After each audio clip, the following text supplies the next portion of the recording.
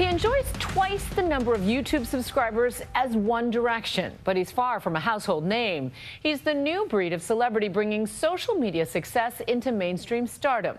Tonight, our colleague and Yahoo Global News anchor Katie Couric goes behind the scenes with 26-year-old internet megastar PewDiePie for our series, Social Stars.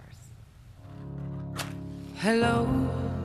Adele's latest album may be breaking records, but when it comes to the world of YouTube, Adele, Taylor Swift, and Beyonce combined can't top this guy's numbers. Can't even fight my mom.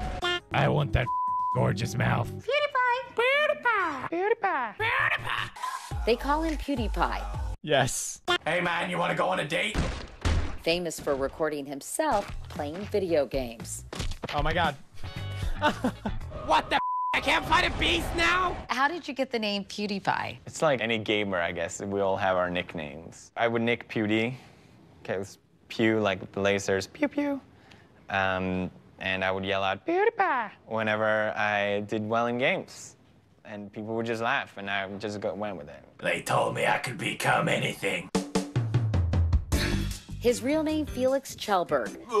The 26-year-old online gamer currently has the most popular channel on YouTube with over 40 million subscribers. His videos now seen over 10 billion times. When the numbers started to climb, though, I mean, it must have been a little mind-blowing for you, was it? I never expected it. I've never been the popular guy or whatever, so to all of a sudden be in the situation where there's so many people who loves what you do and appreciates what you do, that's amazing, and I couldn't be happier about it. Oh, look at that ass. It all started 5 years ago when the Swedish gamer began uploading videos of himself playing games along with some colorful commentary. My naval use is not 8, it's at least 7.5. People watch for many different reasons. Maybe you watch someone else play a game because you want to learn about the game, you want to become better at the game. It's kind of like you watch sports, I would say. But for me, it's different. I think no one watches me to get better at games. People watch me to just be entertained and feel like they're hanging out. Never let go. That you're like their friend. You're hanging out with they're hanging out with their friend. In a sense, yeah. That's part of the appeal, yeah. What's the other part? Well, it's funny, I hope. Don't patronize me, Hasselhoff. I can do it too.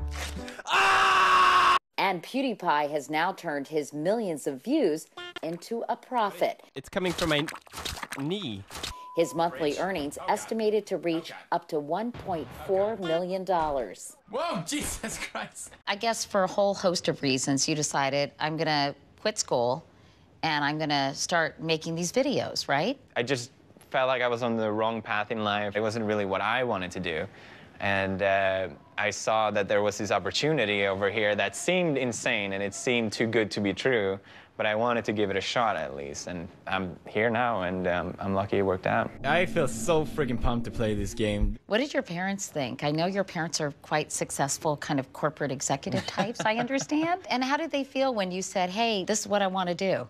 Did they think you were nuts? I think any parents would think that, yeah. But I think once they saw the fans' reactions, they understood that it meant so much to so many people what I was actually doing. That's when they realized, okay, this is actually a thing. It's a trend that's now being referred to as the Let's Play phenomenon, where watching someone play a video game is as entertaining as playing the game itself. In fact, it's so popular that the website Twitch, which streams live Let's Play videos, has reached the 4th most visited site on the web, above Facebook and Amazon. Meanwhile, the PewDiePie brand continues to grow. This is Katie Couric playing with PewDiePie, and we're playing the game that you actually created. I couldn't call it a day without stepping into PewDiePie's world. Let's go to level 1. Let's do level 1. I can tell really? you're anxious to play. Yay! What did I just win? A duck! A duck! Yes! Oh, you want me to go downstairs? Watch out for the barrels. Oh. Watch out for the barrels. Ah! Why are you swearing? You can't do that. Sorry. We're going to have to bleep this out. Shoot. Yeah! Okay. Where am I going? Go right, go right. Wait. Go right. Ah! Yes. Jump. You're doing amazing. Jump. No, you gotta tap it. Oh. It's okay, you killed my dog. No big deal. After a few minutes, I realized why so many viewers keep coming back for more. Jump. This is to calm down a little bit. Okay, sorry. You have a whole group of followers that call themselves the bro army. The bros, yes. So where did this whole bros thing come from? It started, ironically, a long time ago. I would play horror games. To make myself less scared, I would call him bro. Oh, bro! No, bro. No, bro, bro, bro, bro, bro, bro, bro. It just spawned from there. Even the girls who follow you are called bros, Yeah, right? they like that. No one has a problem with that. And surprising, perhaps, maybe not to you, but you have a lot of female fans. I think that's cool. Yeah. Especially with gaming or whatever. I think most people think it's just guys, but it's cool to see that anyone can enjoy it, and I feel like then I've done my job.